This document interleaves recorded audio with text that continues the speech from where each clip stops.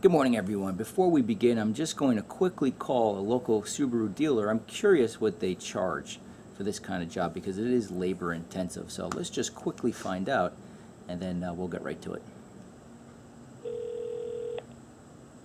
Good afternoon, service. Greg speaking. Hi, Greg. Just a general question. I have a 2010 Impreza, non-turbo. Okay. And I just realized in the maintenance booklet it states to replace the fuel filter every 60,000 miles. There's no fuel filter. That's a very good question. There's no fuel filter in that car. Oh, really? Yes. That's it. So I don't have to worry about it then. It's actually inside of the fuel pump. Gotcha. It's only serviced if you need a fuel pump or anything. I see. Okay. Well, thank you. Okay. Bye-bye. Thank you. Bye-bye. So that's pretty interesting. Even though it's listed in the maintenance booklet to replace every 60,000 miles, they recommend, in this case, not to even replace unless you're doing a fuel pump. I'm going to do the replacement anyway because it is listed in that maintenance booklet that comes from the factory. But also, secondly, if you go to Subaru.com, you click on parts, and you'll see what's recommended at 15,000, 30,000, 45,000, so on and so forth. And when you click on the 60,000 mile mark, two of those items that they recommend on replacing is the fuel filter and the gasket of where the fuel filter, the fuel pump meets the vehicle. So I'm going to do the replacement anyway. That being said, after watching this video, if you don't feel comfortable doing this, it's your prerogative. It's your vehicle, do whatever you want, but at least this video will show you what's involved if you do want to replace the fuel filter. It's labor intensive, but at least you get to see what's going on. So let's begin.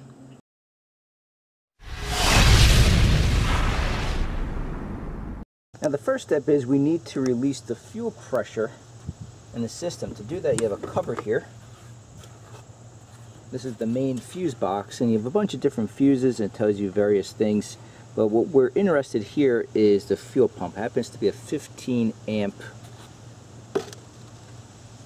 fuse. There's a little holder. Place it around the fuse. And there you go. So now we'll crank the car.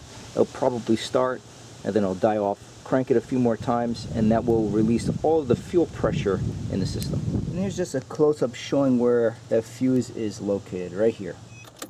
Okay, here we go.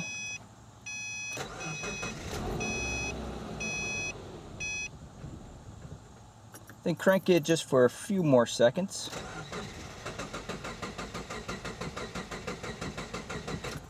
And that's it. We need to remove the rear seat, but there's a satellite sensor for the airbag system. So what you want to do is disconnect the negative terminal to the battery and then wait at least 20 seconds. I'll probably wait a few more minutes beyond that. But just disconnect the negative terminal to the battery, wait a minute or so, and then go ahead and we'll remove the rear seat of the vehicle.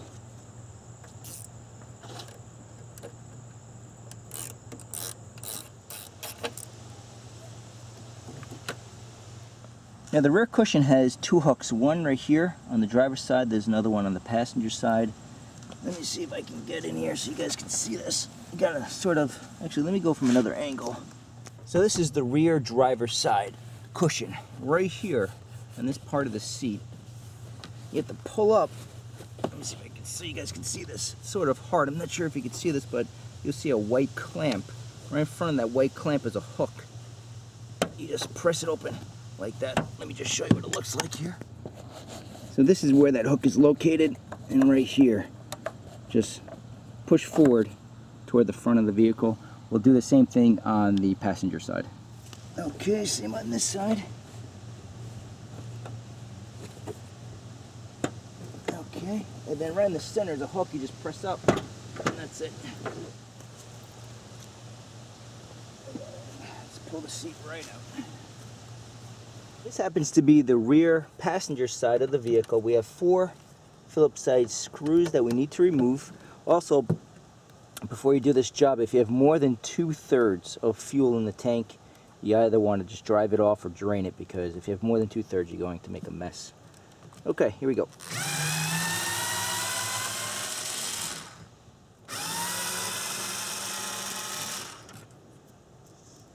Then you have a grommet right here. Make sure it's clean. I'm going to push this down. Okay. Okay, push the grommet down, this comes out.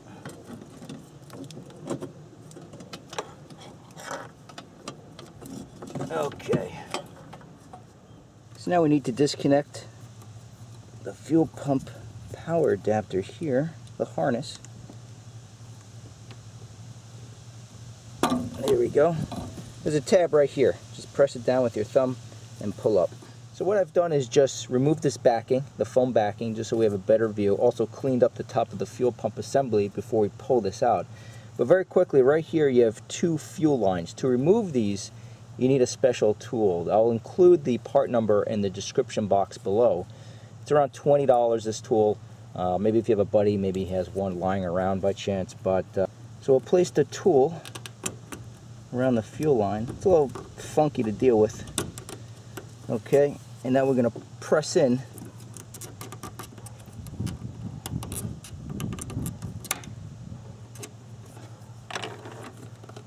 There we go. Okay, so just place that fuel tube. Let me grab some paper towels. What I've done off camera is I grabbed an extra 5/16 of an inch fuel hose, placed it over the end, this nipple coming out of the fuel pump, and I have a bolt on the opposite end. This stops the fuel flow because the fuel just keeps on leaking out. It doesn't want to stop. Then you have the quick connector right here. What I've done is if once this points down, the fuel just wants to come out. So I have it bungee cord so it's facing an upward projection, but also I placed an earplug in here. The fuel just doesn't want to stop coming out. And Subaru recommends that you don't do this unless the fuel tank is 2/3 or less. I have a quarter of a tank and the fuel just keeps on coming out. So you really, again, you got to do this outside because it absolutely reeks. You do this in your garage, you're going to stink up the whole house. So we'll do this other connector, and then we have 8 bolts, and then we'll pull the fuel pump right from the vehicle. Just have some paper towels ready to pick up this fuel because it will come out, unfortunately. Grab an extra fuel line, like so. There we go. Okay. Gotta put this in there. Not sure if it really helps, but this fuel just leaks out from everywhere, unfortunately. Okay, I'm going to place a piece of tape over this, and then we'll start by removing these bolts. Now we're going to remove the 8 bolts holding the pump to the vehicle, and then we'll place it on the bench and replace the fuel filter.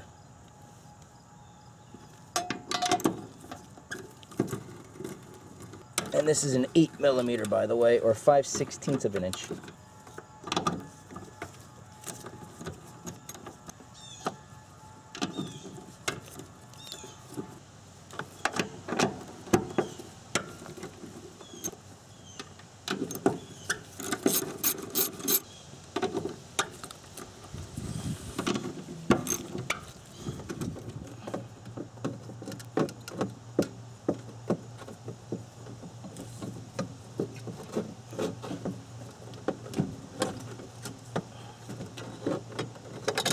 Okay, put the top cover to the side here.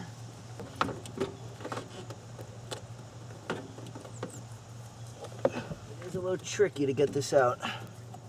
Gotta be a little patient, but there we go. Alright. So now we have the fuel pump assembly on the bench. First step is we need to disconnect both connectors. There's a little tab right here. You just press it in, pull down from the body.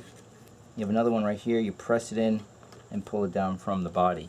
If you need a little help, what I used is a very small flathead screwdriver. And for the blue wire, it was a little difficult to remove. Let me put it back in here. So what I did is I just pressed on the inside and pressed down, and there you go. Now also on the bottom of this assembly, you have the fuel temperature sensor, which is right here. So we also need to remove that as well. So we're just going to remove this like so. And then right here is the fuel level sensor. So this keeps track of how much fuel is in the fuel tank. So this would be full and this would be empty. So to remove it, there's a little claw right here where my index finger is. You just press it in and then push up the entire part here. So press it in, push up, and there you go. And then we're just going to remove this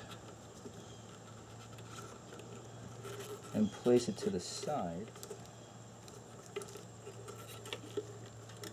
Okay, so we'll place this to the side. Now we have these 4 tabs holding this entire sub-assembly together. You have 1, 2, 3, and 4. You're going to cut these. You're going to cut them right in half because the new fuel filter has them built in. So just grab yourself a wire cutter and just be careful because you don't want to damage this assembly. You just want to cut these guys the best you can. Let me just move my hand so you guys can see this.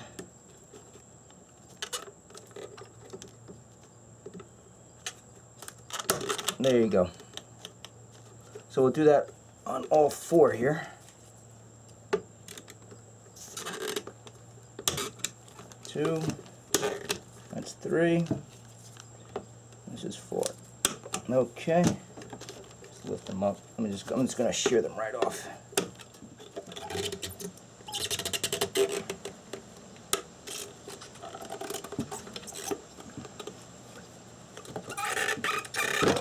Okay, there we go. Now one thing to note, you have an O-ring in the sub-tank. This is the sub-tank right here. Just make sure that stays in place. Sometimes it'll come off with the fuel pump assembly, but that's the correct location just in case if you find it and you're not exactly sure where it goes. So now we're going to take the fuel pump assembly, flip it upside down. As you can see, this is a lot of steps just to change a fuel filter.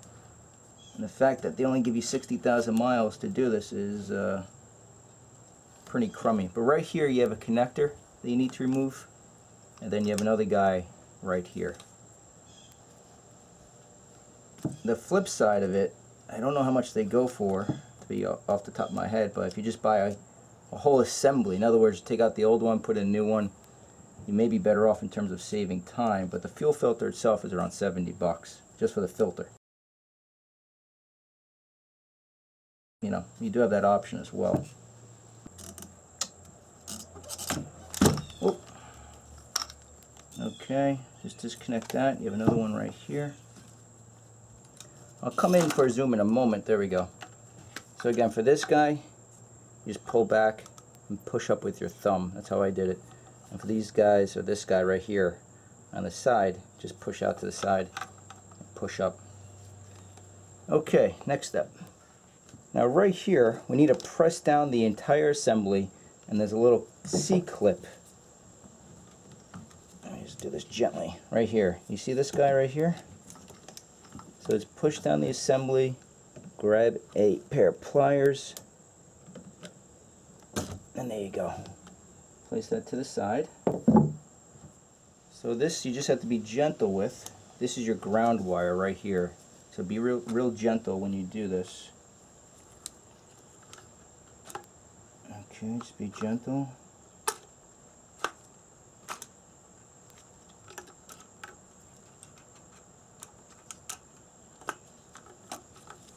Just to see what I'm doing here. Okay. Hold on a moment. Okay. Okay, so now you have a connector. You have a connector right here. Just do your best that you can. Grab your thumb, press down, and just pull in the body here. Let me flip it around so I can see it. Okay, there we go. Let me just change my newspapers here because I'm starting to suffocate, so hold on a sec. Next step is removing the fuel pump from the fuel filter. Now to do that, you have 2 tabs. You have one right here and another one right there. Hold on. Alright, right there. So right there and right there. To do that, grab yourself really you need 2 screwdrivers, wrap the ends with electrical tape, and right here you have a tab. You're just going to push this in. I'm not sure if you guys can see that, but right here, just push it in. If you look from the opposite end, it's pushing the bottom of this tab out. I'm not sure if you can see that, but that's what you need to do. So I'm going to grab another screwdriver here. I'm going to insert one here, insert one on the other side, and we'll be able to remove the pump from the filter. Once you get those 2 tabs pushed in, you just pull the motor right from the body. It is a little difficult, don't get me wrong. It took me a good maybe 10 minutes to do this off camera. But I just had 2 screwdrivers in those locations, wiggle it out, and you'll be in good shape. So as you can see, the old filter has 3 O-rings that we need to transfer over. You want to make sure that you cover these in gasoline. So we'll transfer that over, put the pump back in, and then reinstall the entire assembly. So I have a little tray here of gasoline. Go ahead, just insert the O-rings. Okay, so now we have the O-rings installed. And when you're ready to install the fuel pump, you have a little spacer right here. This part of the fuel pump will go into, let me grab a screwdriver, this O-ring right here. So this spacer goes here, and then the sides of the fuel pump, these guys right here, that's where they end up. So you just face it right down. You just flip it over, make sure it's okay. And then you're going to push down and you'll hear it snap in. Like that. Make sure it's secure all the way. And then just double check by flipping it over. If you take a look, the tabs have completely enclosed that connector. So we're in good shape and we can move on to the next step. So now we have the other assembly here. We take the black wire and plug it into the pump. Okay, so now it's time to assemble both parts into one. So you have the opening on this side. This goes toward the opening wires. Right here is the opening that you need for the wires. And just take your time with this. Right here's the ground wire. Make sure it's on the inside of this metal rod and not the outside. And these 2 metal rods go on the outermost diameters. You can tell because there are 6-point stars on the inside. So just take your time with this. It's a little tedious. Just line everything up. Let me get this guy actually over here. Hold on. Okay, then you have the wires over here. Just route them.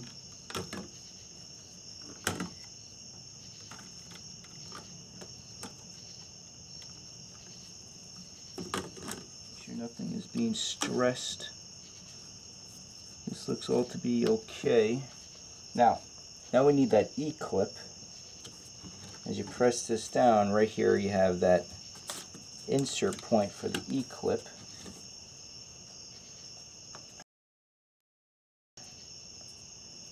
Now the thing about these E-clips, make sure you have a good grip on them. They use these a lot in RC cars. And I can't tell you how many times this thing used to bounce around if you don't have a good grip on it. So insert it. There you go. Let up. Okay. Next step. So now we need to attach the 2 fuel pipings, the black and the white connector, to the assembly. Now one thing to note, earlier when we started to rebuild the filter, we transported those 3 O-rings from the old filter to the new filter. Now one thing, just in case if you mix those up and you drop them, they are different diameter. Now the white connector uses an 8mm O-ring and the black connector uses a 7mm O-ring. Now if you mix those up, just size them next to each other. The bigger O-ring, which is 8mm, that goes in this guy right here. Okay.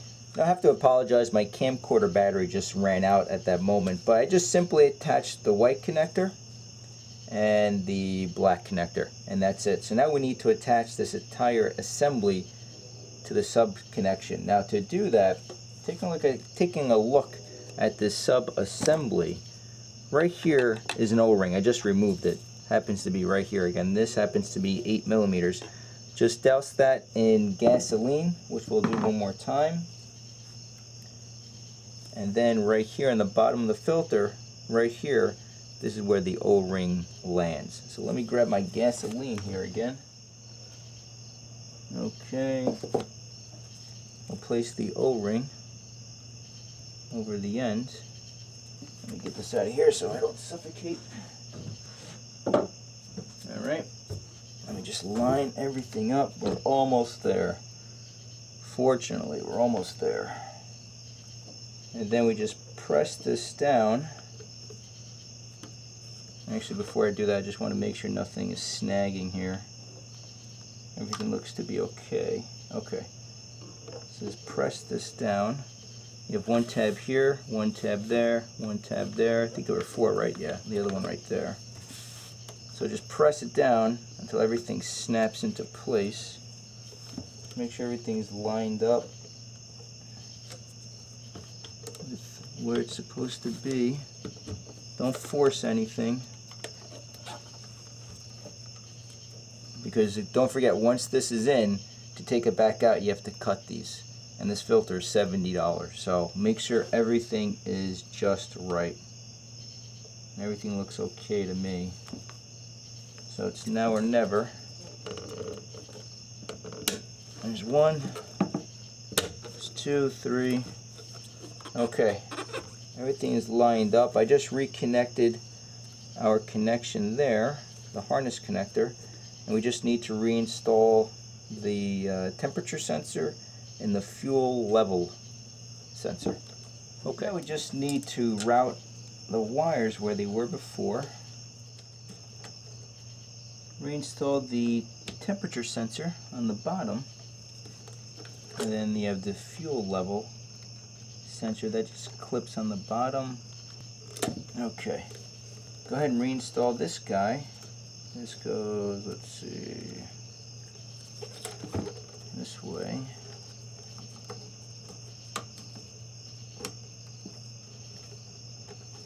So I'm just going to clean up these wires just a little bit more off camera. I just want them to line up evenly. And then this will be ready to reinstall in the fuel tank. Before we reinstall the fuel pump assembly, take note that there is a gasket. It's a good idea to replace this gasket as well. We have the new Subaru part right here. Also take note of the indentations. You have 1, 2, a third one right down here. So just match it when you install the new gasket onto the material.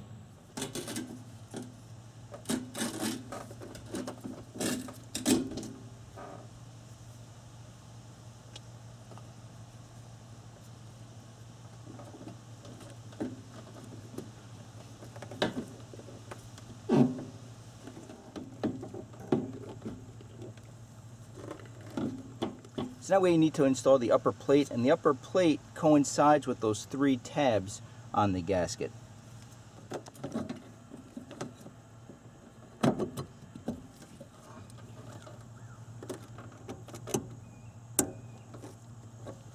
Now when you're ready to tighten down these bolts, you'll do so in a crisscross pattern. Also note that they're not very tight, around 3 to 4 foot-pounds, so don't over tighten them.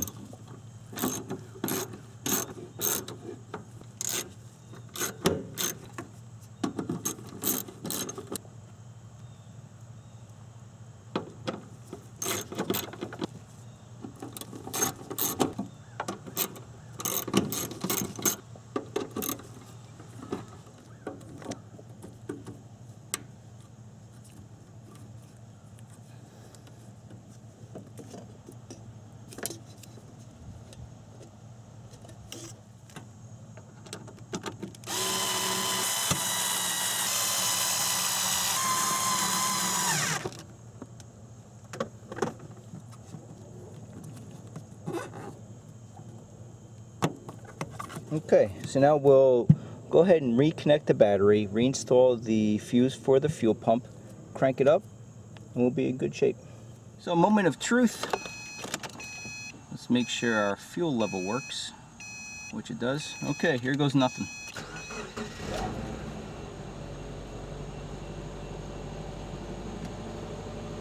So that's it, we're in good shape.